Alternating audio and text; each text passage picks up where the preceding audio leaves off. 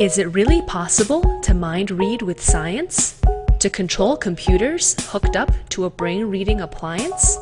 How do we link thoughts with tools, you want to know? So let's learn about the neural population code.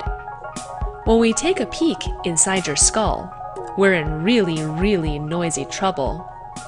Electrical signals from each neuron we find communicate with other neurons to create our mind.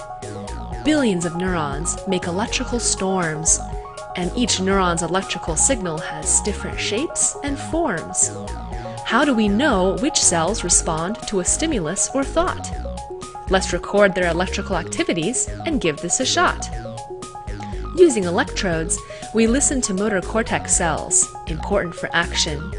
They fire when we plan, rehearse, or produce active locomotion.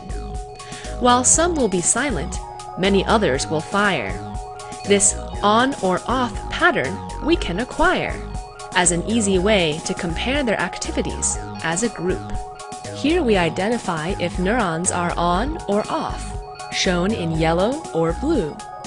Now ask a friend to think, move hand to the left, and then let's record 25 of her motor cortex neurons, again and again. To the left. To the left. To the left. To the left. Now we know when she thinks left what each neuron does. And then when she thinks move hand to the right, they go all abuzz and fire. To the right. To the right.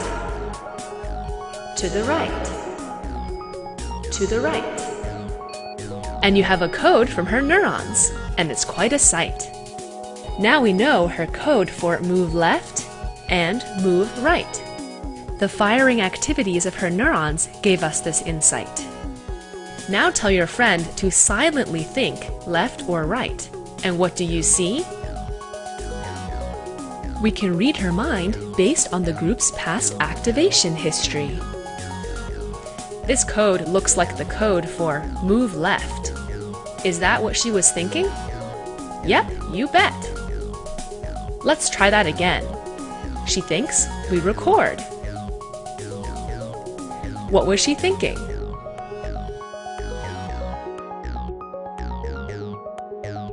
To the right.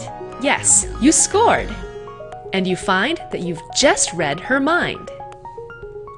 Now this might seem like just a cute parlor trick, after eavesdropping on her brain to know what direction she will pick. But listening in on a neural population to know what neurons do in different situations is how we understand our brain's population code.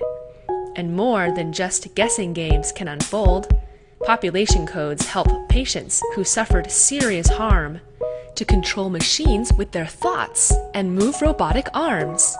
By mind reading like before? Yep. Hook your friend's brain up to an arm and put it to the test.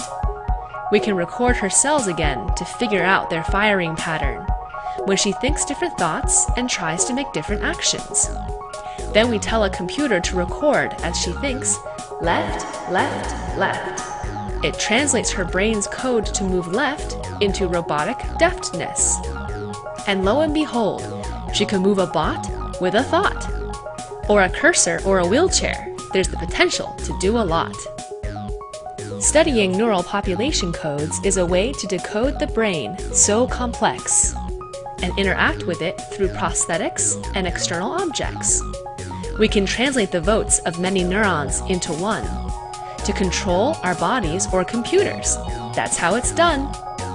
So while we can't read minds directly without many clues, studying population codes can make some dreams come true.